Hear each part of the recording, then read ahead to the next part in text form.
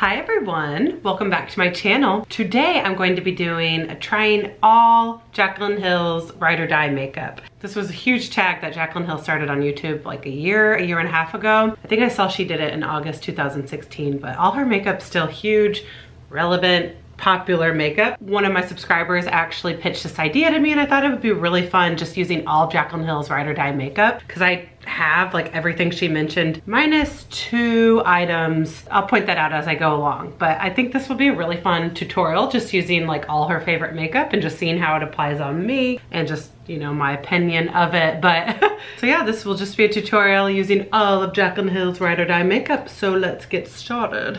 My Ride or Die, no matter what, I know that this primer is going to do exactly what I'm looking for. That is the Becca, I don't even know what it's called. The Becca Backlight Priming Filter. This is the second, no, I think this is the third bottle. I might be wrong, but I'm pretty sure this is the third bottle. But it is super hydrating and moisturizing, and when you apply foundation over top of it, it just makes your skin look dewy and healthy. Okay, I chose the Makeup Forever Ultra HD Stick Foundation. This to me is the best foundation ever. You know what? I don't think I've ever used this stick. This will be interesting. This used to be all the rage back in the day. This never fails me. Now it's weird because this foundation hasn't even been out for that long. It hasn't even been out for a year, I don't think. And I'm already making this my Ride or Die #1 foundation in the whole world. Like if I was on a desert island and I could only bring one, it would be this guy. It's definitely very creamy and silky and blends right out. Good coverage. I don't know, doesn't this thing have mixed reviews? Like people think it's too oily and it's not the most matte. I swear, it's just my perfect foundation. I don't know, I've honestly never really put this foundation to the test, so this will be today. And then for concealer, we have the Urban Decay Naked Skin Concealer.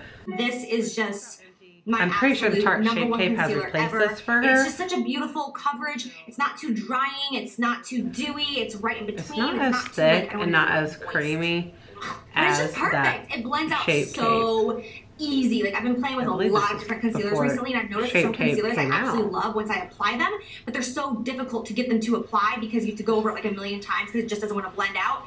This one blends out so simple. It's just like the all-around perfect concealer. I absolutely love it. It's a medium to full coverage. I just like to pat it out. I feel like that's not as harsh under the eye area, so I just gently pat rather than wipe. You want to be as gentle as you can with that under eye area so that you're not causing more wrinkles. That skin is just so thin and delicate under your eye area, so you truly want to be as light-handed as you can. And then for her under eye setting powder, she had the RCMA powder, and I don't have that. Surprisingly, I've never tried that yet. So let me know if you've tried it and if you think I should get it. And then she had the Giorgio Armani Luminous Silk Compact, this pressed powder. So I'm going to take, this is the MAC 135 brush, which I got based off her recommendation. So I'm pretty sure this is a Ride or Die brush for her. Set the entire face. We're gonna go in with our Ride or Die face powder.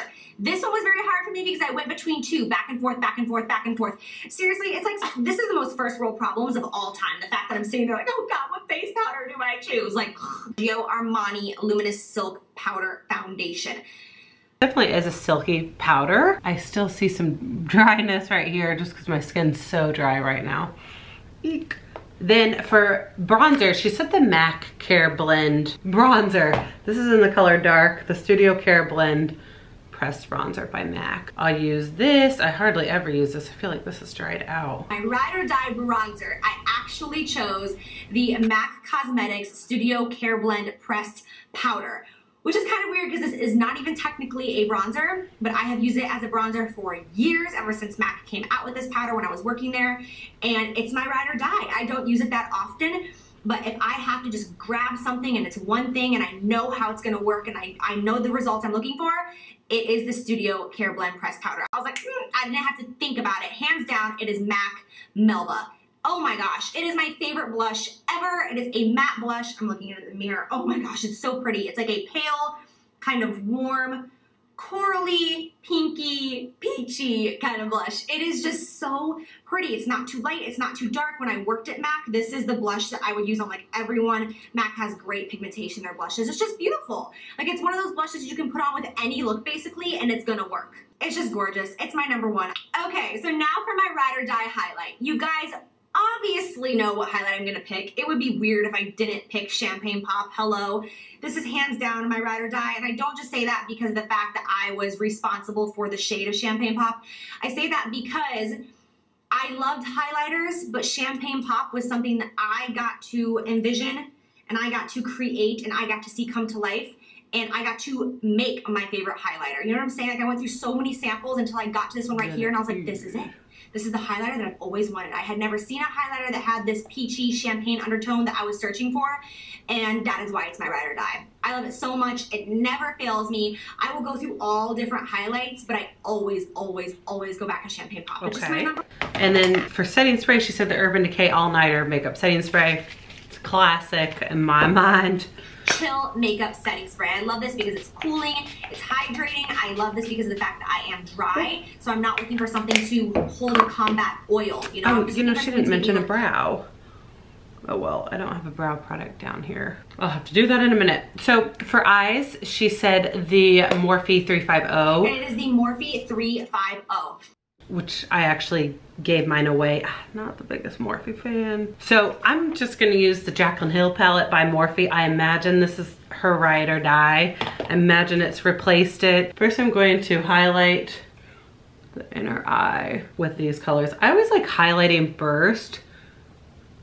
I just find that my colors don't get like saturated. You know, I'm not doing it over any dark colors at me. Get in there once I start dibbling into darker colors. And now I'm going to just go in with this light color and start carving out my eyeball. I'm gonna try to use some colors that are her signature, but I'm just gonna make this as simple as I can. I don't want anything too crazy. Let's see, I'm just gonna now blend those two together. I like bringing whatever's left over under the eye. It just evens out all that you got going on top. I'm gonna dibble into this yellowy chickpea color. This will just help brighten any following colors. I'll be honest, I basically do not use these 3 rows. I just use these 4 right here, except this one. I've used this one several times, but other than that, I don't even use these. Like this right here is my palette. I don't know the names section. of these. But I go back to these constantly on a daily basis when I do my makeup. I grab this out of my drawer constantly. I use this creamsicle color right here, this orangey color, this reddy one. This like kind of reminds me of MAC Swiss Chocolate. This is just my ride or die palette if I could only choose one, because honestly, I just love warm shadows more than anything else. Like, that's all I'm asking for. If I was not on YouTube and I didn't have to change it up for makeup tutorials, I would be the girl that every single day had on a warm smoky eye. That's just how I would do things, and I think that it's pretty obvious. Okay, and now I'm going to go into this really pretty color, and I'm going to spray it with some MAC Fix Plus just to really enhance it. Apply it onto my lid. I feel like these colors are not that pigmented today.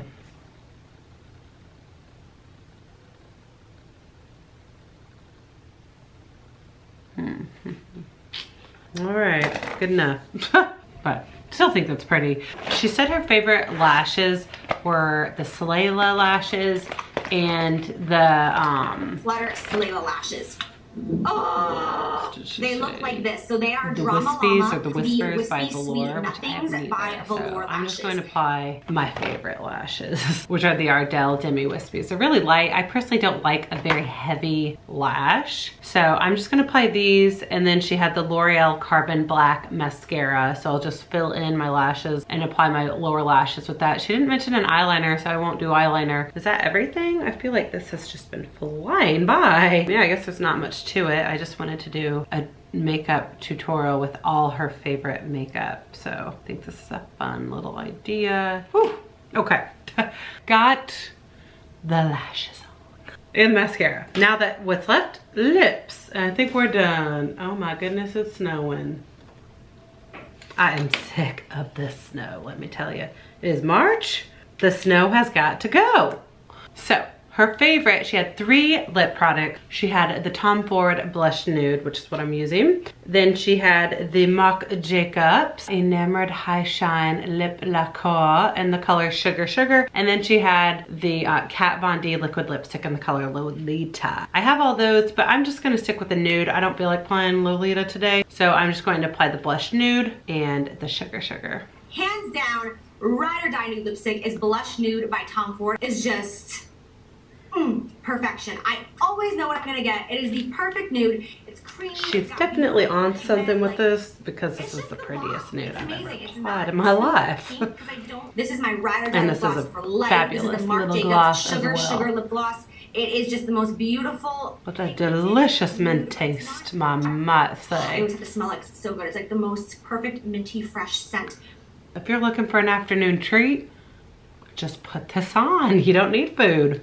Mwah. Look how pretty that is. Alrighty, well, this completes this makeup tutorial. Let me know what you thought. If you like this, if you want me to do anyone else's product. Jaclyn Hill's, I had pretty much everything except the RCMA powder, and I got rid of that Morphe palette, the 350. But I think it's okay that I compromised with her palette, you know, because I'm sure that's her ride or die now. I think she's on to something with all these ride or die makeup products. I've never used all of them at one time in one tutorial, so I'm very pleased with the result. I think my skin looks very healthy. Curious how this foundation will last throughout the day. Even though I have it, I've never used that foundation. So I'm definitely curious to see how it plays out. A lot of people say they have a problem with it getting too oily on them, but I have dry skin, so we'll see. We'll see.